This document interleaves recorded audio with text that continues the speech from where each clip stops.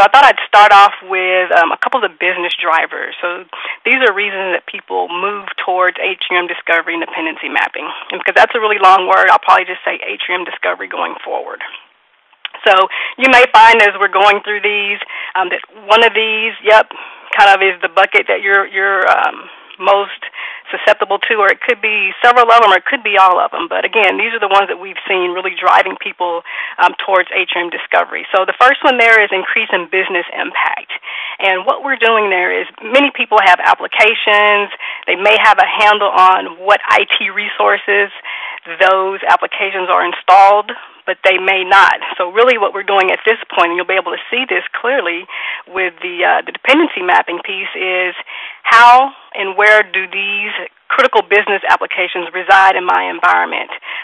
Many people have heard of, they've got the legacy application that's running on the operating system that's no longer supported, and so being aware of that is critical. And again, those are going to be some things that you can see. But again, increasing the business impact, understanding what IT resources my applications reside on.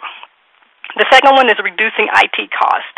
And so here what we're doing, we say identifying legacy and underutilized resources, opportunities for consolidation. So again, really you'll be able to see your infrastructure out there and which ones maybe aren't being used to their full capacity. And so again, as you start to do your consolidation, those may be the machines, servers that you consolidate faster, because again, they're only housing one application, and so it's not getting the most use, or you're not getting the most bang out of your buck with it only doing the one. So the consolidation, again, we're going to see quickly which IT resources are housing these applications, minimizing the impact of change. And so what we'll see here quickly is how ADDM, atrium discovery, can be utilized by the other BSM applications. And so if you subscribe to a service desk, you have changes that you have to implement. You don't want to do a change and not realize the risk associated with performing that change in the environment. So what we'll be able to see is here is my business critical application. Here's the hardware it resides on. We need to do a patch to this server, so let me make sure that we have a contingency plan in the event that this server does not come back up. With the atrium discovery, you'll quickly be able to see what's going to be the impact of me doing this change if something goes wrong. The fourth one there is the enabling of my compliance controls. And so what we'll see with this piece is several things. So companies sometimes get audited on the software that's running in the environment. With atrium discovery, there's no agent involved, so I can quickly scan my environment, see what software exists on the machines in my environment. The other thing that you'll be able to see is that information I can then reconcile to the CMDB where I have any of my contractual information. So I'm saying that we have 1,000 copies of Office. I've done my discovery and I can see 900 installed. We're in compliance. When it goes the other route is where you need to start taking some action. So if you're over licensed, then what are you going to do to get back in compliance? But again, with this quick discovery, you'll be able to see that. The last one is managing the virtualization in the data center. And so again, really quickly, when I do my discovery, I can see, hey, we have an initiative to get 60% of our servers virtualized. And with this quick discovery, I'm able to see, well, I'm 30% of the way there, so I've got really another 30%. But you'll be able to, again, quickly scan the environment and determine which of the servers out there are physical and then which ones are virtual, and then help progress you towards any of your virtualization initiatives. Okay, so again, that's really quickly some of the drivers that we've seen moving people to atrium discovery. How does it help IT achieve operational excellence? And so anyone who has subscribed to BSM Business Service Management from BMC is familiar with this wheel, but essentially I'm able to utilize the information that I've gathered from ADDM and have that available to like my request and support. So that's the application that's allowing me to do my changes.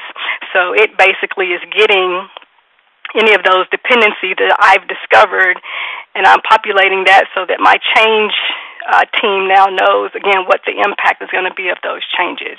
As you work your way around the wheel, you can see how the automation group is able to utilize this information. My proactive net or my service assurance applications are going to be able to utilize this information by building up service models. So again, that's the mappings that are derived from ADDM populating these other solutions or solution sets from BMC.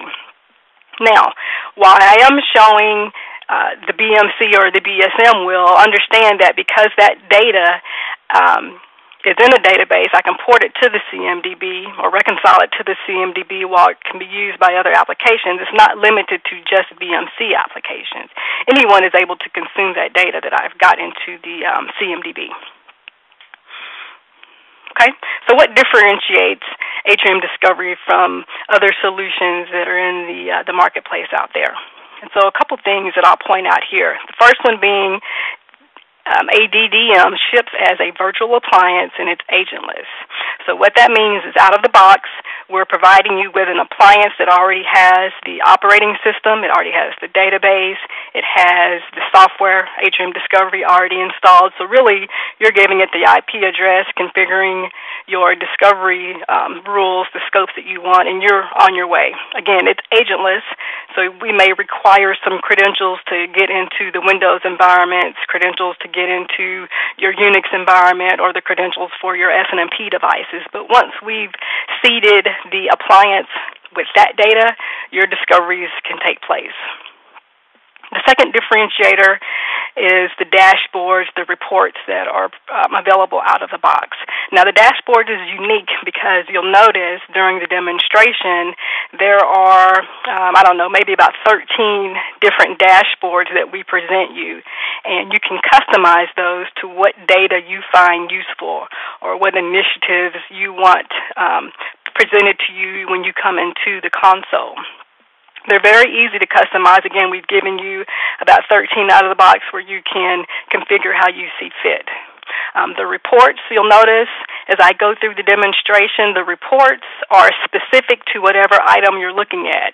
So you don't have to go to the reports and kind of peruse through there and find one that may fit what it is you're looking for. As you're in the console, it's going to tell you which reports are relevant to the data that you're looking at real time. The last thing there is the Google-like search, so I'll go through a couple of these, but really that's me putting in just a few characters, and then anything in the estate that matches those characters is returned to me. And then, of course, at that point I can dig in and get the data that I need. Third differentiator is what we call data provenance. And so we're saying data accuracy you can verify and trust. But what that means is when we're doing our discoveries and we return you something that says, hey, this is a Server 2008 box with this service pack, it's running this software. You're like, well, how did you get that information? We have the ability with this provenance to show you the queries or the scripts that we ran against that device to return these information. So it's real time. Here's what we ran so that you can see what's being returned. The next one there is the collaborative application mapping. And so out of the box, there are a lot of business applications that we know about. We've written the maps for. We know what to search for and how to, if you will, build up any of those dependencies. But you probably have your own custom applications for your organization that we're going to allow you to build a map for as well. So you kind of extend that beyond just the business level applications that we're providing out of the box, which, by the way, is updated on a monthly basis, and create your own application maps for your, again, company-specific applications.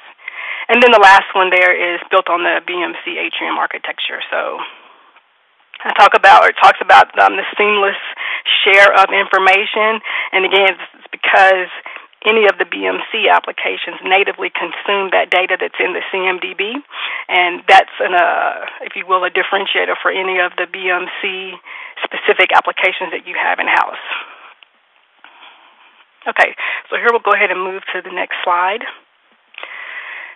some of my key capabilities. So we'll kind of start in the upper left. So the discovery, again, physical, virtual applications, network devices, like I alluded to before, anything that's responding to WMI, the SSH, SNMP. If you want to import data in, you can do that as well. If you need to connect to other data sources to pull information, again, all doable. The next piece is my analysis. So there is where we're creating the relationships. We observe communications between different machines. We do the automatic groupings, but basically at that point, we're analyzing any of the data that we've discovered.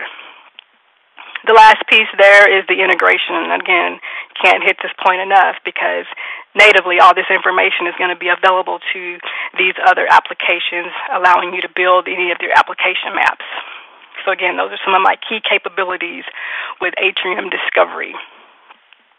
Now here we talk about the flexibility of my discovery. We've mentioned under that breadth and extensibility, I've hit most of those. The one last thing you'll see there is mainframe. And so this has an asterisk because it's an add-on, but if discovering your mainframe environment is part of your discovery initiative, that again is going to be doable by Atrium Discovery with that one add-on. Unmatched usability out of the box. Really the only thing that I haven't hit there is 200-plus reports. So again, a lot of data there. If you need to create additional reports, you can do that. The database is yours to do as you see fit. The last one, the reference library. So this one, again, is an add-on, part of the extended data pack. What's key here is we bring into our console or into the appliance this software end-of-life information. So, for example, Microsoft has been in the business of creating operating systems for 2 decades. They have NT4 out there, and the latest operating system, Windows 8, Server 2008. But what you'll be able to see is, hey, in our environment, we're running an NT machine. I'm at risk by doing that because the vendor, Microsoft, ended the extended support on that 5 years ago. So if anything goes wrong with that operating system, we're on our own.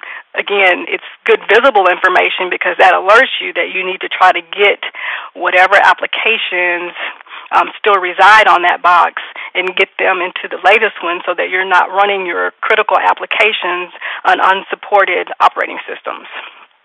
That goes beyond the operating system, though. You'll see that for things like Oracle, so databases, again, the older databases not being supported by the vendor, and then, again, moving those up into the later versions of that particular database. Hardware power consumption, again, another one, especially in a data center. So quickly I'm going to be able to see which machines I have out there in the data center. They may be a little bit archaic, but they may be utilizing a lot of power, a lot of compute, consuming a lot of watts. That information, part of the extended data pack, in go there. Once I see that, those are going to be candidates to move from that physical maybe to the virtual, but basically getting them off of that archaic hardware. So here, if we kind of dig into this a little bit, this unmatched usability. Really, you may hear, if you've seen any of these demonstrations, it talks about 2 clicks to view the detailed information. So it's dropped us on this infrastructure summary. I'm hitting the host, so that's my 1 click. I get all my hosts listed here in the lower part. I can click on a specific host, and then I'm into that detailed hardware and software. We'll go through this during the demonstration, but again, just a few key points to note.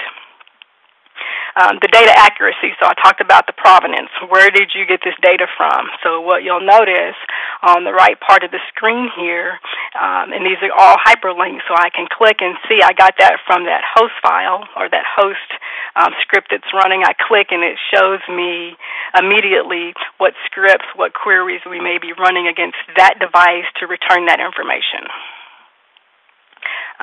Here it's pointing out just a specific version came from a discover command. Again, I'm able to see the command that was executed, and then I have the result of that command. So no arbitrarily getting information. It's data that's coming directly back from that device.